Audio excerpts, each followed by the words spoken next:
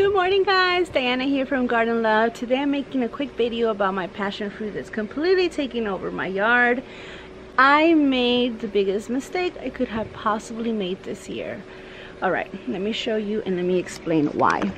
As you guys can see, this passion fruit started out from there and it took off both that way and this way, and as you guys can see, it's completely taken off all over, including taking over my apple tree, which is a big issue because we have some apple blooms, and it's continuing to grow all the way up there.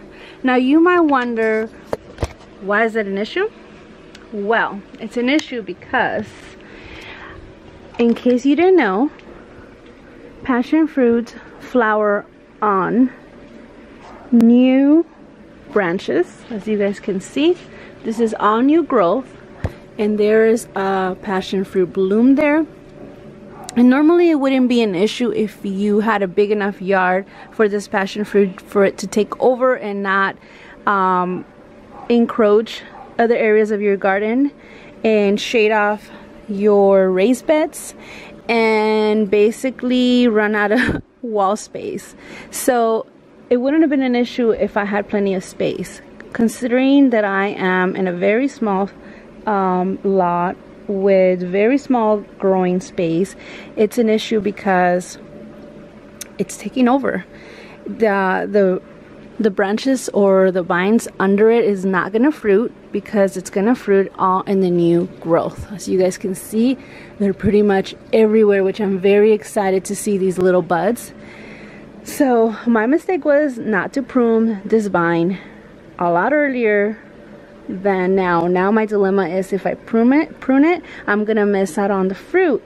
So if I don't prune it, I am going to have a huge vine growing in my yard that's overflowing everywhere in my garden, which I might just have to deal with that and constantly come in here and take all these little vines that are encroaching in my growing area and just basically push them over, and just it's gonna have to be a constant chore because this vine grows fast and it grows like crazy. As you guys know, I put that in the garden a year and a half ago, and it's done this much growth in just a year and a half ago. And I'm pretty soon I'm gonna have to get a ladder and really push up all the vines that are coming over this fruit tree, this apple tree, and push them back, and hopefully they can just reroute themselves into this fence, which I wouldn't mind them growing on this fence. The problem is I don't know how they're gonna hold themselves up there.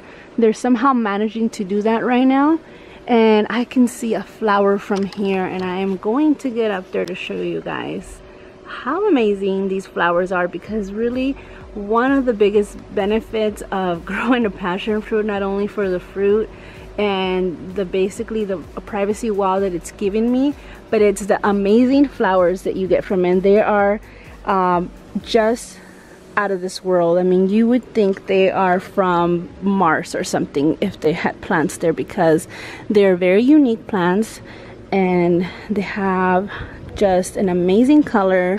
They have these little tentacles growing from the side, and I wish there was one here blooming close so I can show you guys, but it's not. So the purpose of this video, guys, is that let me zoom out. The purpose of this video, guys, is that next year we cannot make the same mistake. This is giving you a whole year's worth of notice. Next year, if you're growing a passion fruit, make sure that you prune your passion fruit right before spring hits, right before it starts getting warm, right before it starts growing their new vines, their new growth, because then that way all that new growth will be the new cover of this trellis, and you can have all your flowers and you won't have this huge mess. Unless you want to completely cover a fence, then it shouldn't be an issue.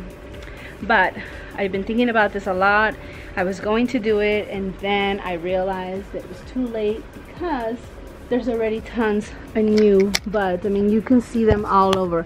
Every single vine has a new little bud. I mean, You might not be able to tell, but this is a baby one in the works. Look at that. And in fact, like I mentioned earlier, there's already some flowers that have opened up, so there's definitely no way I'm going to trim this year. So this is a mistake I made this year.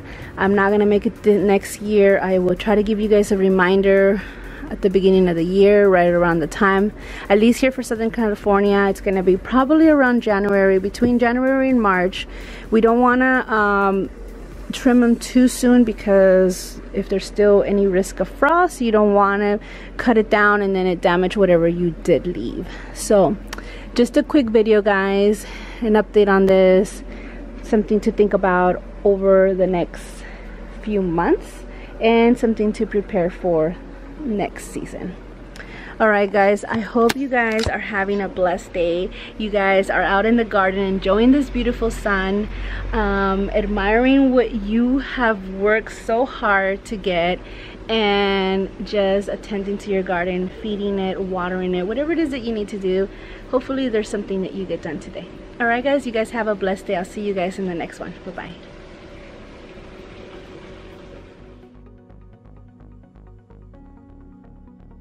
Try my best to remove these passion fruit vines from my apple tree, because it's casting a shadow on it and it's growing under shade now. It's going to prevent all the branches that are still alive and thriving on this tree from blooming and leafing out. So for that reason, I am going to try my best to remove them, move them to the side, and hopefully they can just reroute themselves to the fence like I mentioned earlier.